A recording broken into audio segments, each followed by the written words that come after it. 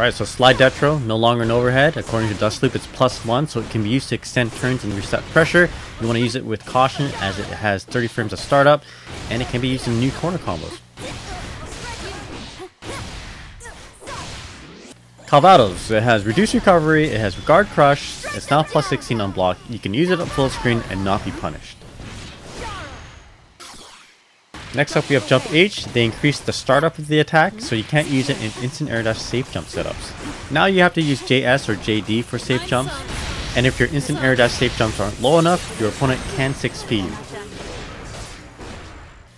Last but not least are Rekkas. Overall they gave big buffs to this attack, but most importantly you can now special cancel immediately after the dash cancel, allowing Ramlethal to steal turns by cancelling back into the first Rekka.